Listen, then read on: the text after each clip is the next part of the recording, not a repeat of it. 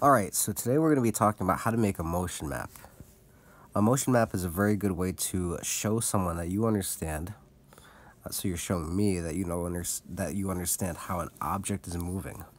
Okay, so let's go over what I need to see when I'm looking at your motion maps. So first off, I need to make sure that your number line is labeled so that you've got maybe a 0, 5, 10 meters labeled on there, just so I have a reference point. Okay. Also note that the position axis this time is kind of tilted over on its side, so it's weird. We usually have time on the y-axis, but this time we have position on our horizontal axis, and hopefully that's not too confusing because this is the only, think of it more like a number line rather than an axis. Okay, so it's a number line that tells you where you are at a certain time. Other requirements that we have is that we've got dots that indicate where you are or where the object is every second. So we can tell from this motion map that at 0 seconds, the object starts at 0 meters, and then a second later it moved 2 meters forward, and a second later it moved 2 meters forward. Okay, so that's very clear to us. And it's also got velocity arrows. Okay, and sometimes you'll hear me refer to these as vectors, and all that is an arrow. And velocity arrows are used to represent how fast an object is moving at a certain time. So the longer the arrow is, you've got a greater velocity. Another advantage of using arrows as a way to show velocity is that not only can you change how much by how long the arrow is, but it tells you the direction too. Alright, next up we have that the initial position should be labeled with t equals 0 seconds. Very important, because if this t equals 0 seconds isn't here, very hard for me to tell which one you mean to be the first velocity vector. Okay, so you need to make sure that the t equals 0 seconds is on there. It's the most important label. And then likewise, we've got labeled time intervals. In the regular level class, you can label these as 1 second for each one, and then this would continue as 2 seconds, 3 seconds, and 4 seconds. For an honors level class, what we can do is you can just tell me that for each time interval, you've got 1 second, okay? And that's kind of convenient too, but also can be a little complicated.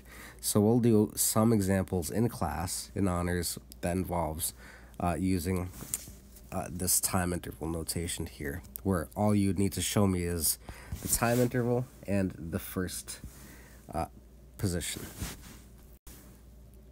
Alright, so let's get to it.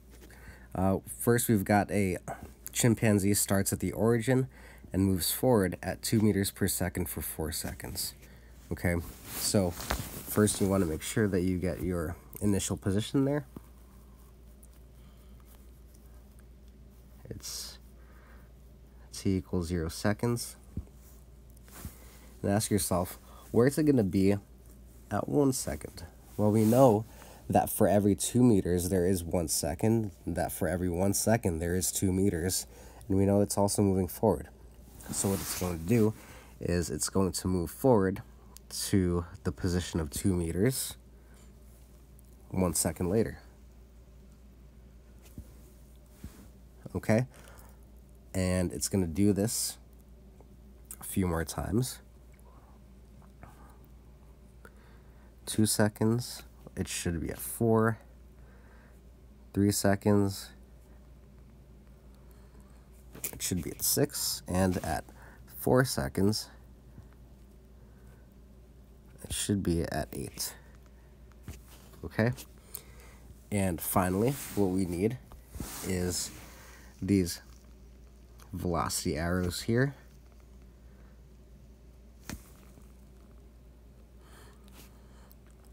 You want to try your best to draw these equal in length, because after all, it is moving at a constant 2 meters per second.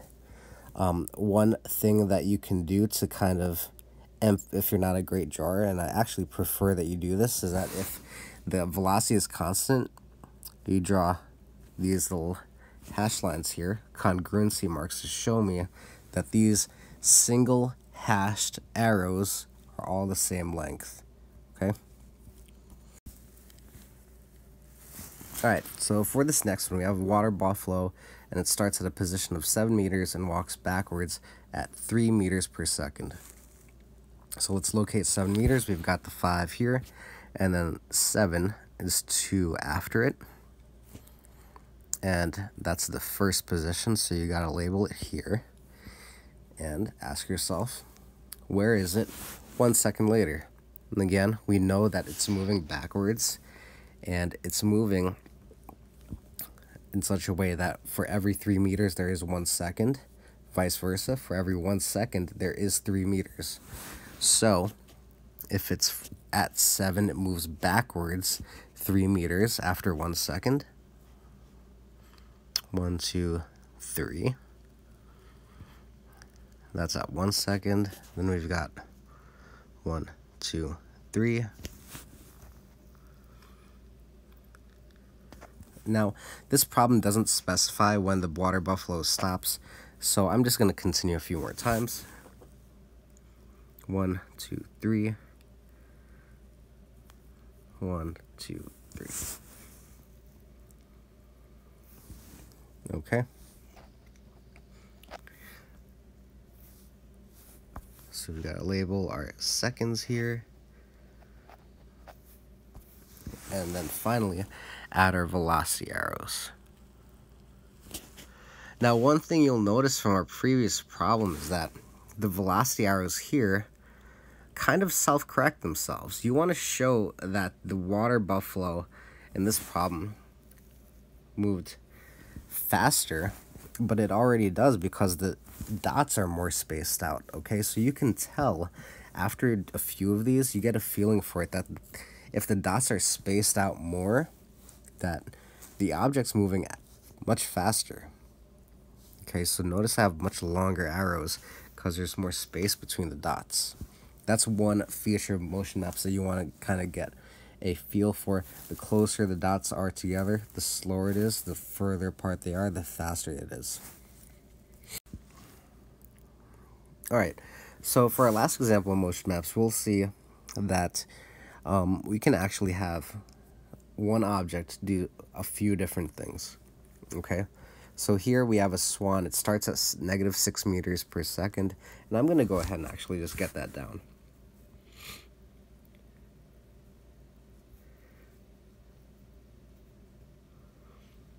Zero seconds, and it walks forward at 1 meter per second. Now it does that for 5 seconds. It stops and walks backwards at 1 meters per second. So there's a lot of information here. Let's do this piece by piece. So it's doing this for 5 seconds. So let's count. Forward at 1 meter per second. 1,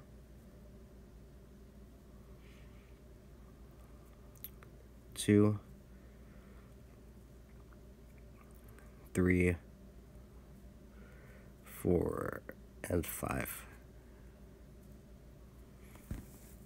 Okay. So then we've got arrows, arrows, arrows, arrows, arrows. I'm going to stop there because it tells us that it stops. I'm going to do congruency marks to show that these are all equal. Now, what do we do here? Because it stops and it's not going anywhere, so it's going to stay at this -1 spot on the number line. But how do you show me that it's still here because the dots are going to overlap? Well, what you want to do here is show me that it stops for a while. Now, in this problem, I didn't tell you how long it stops for. That was my mistake. So let's say that it just stops for, I don't know, 4 seconds.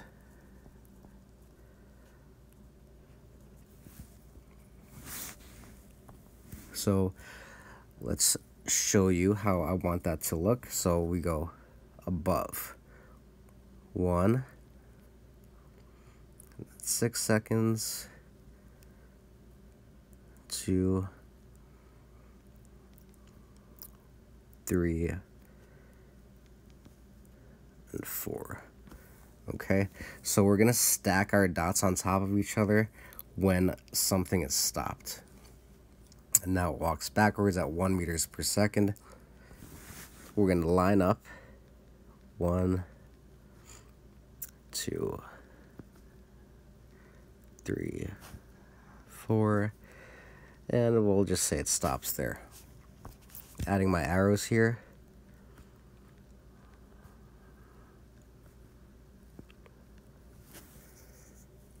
And finally labeling my numbers.